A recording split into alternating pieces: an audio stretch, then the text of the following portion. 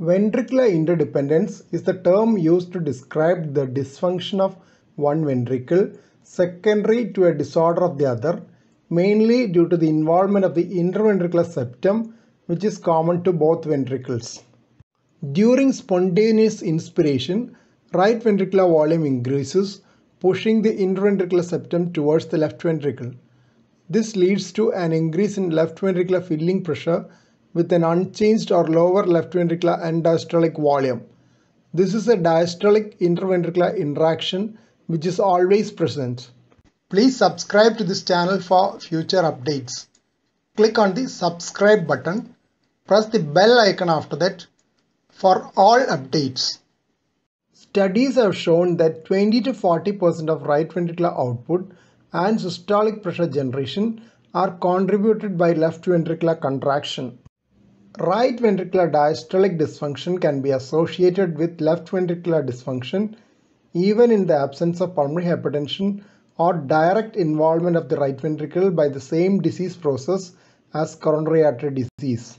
Similarly, pressure or volume overload of the right ventricle can affect the systolic or diastolic function of the left ventricle due to the effect on the interventricular septum.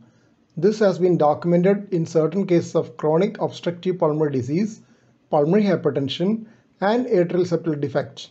RV function is more important in generating the flow than pressure and hence more difficult to measure. Though this aspect is very important in the critically ill, often we go by the pressures generated by the LV and forget the role of RV in generating the flow component of the cardiac output. That is why RV dysfunction is not well recognized in the critical care setting. Eccentricity index measured by echocardiography is a useful indicator of ventricular interdependence in the presence of pulmonary hypertension. Marked early systolic anterior motion of the septum occurs if the septum had been deviated to the LV in diastole.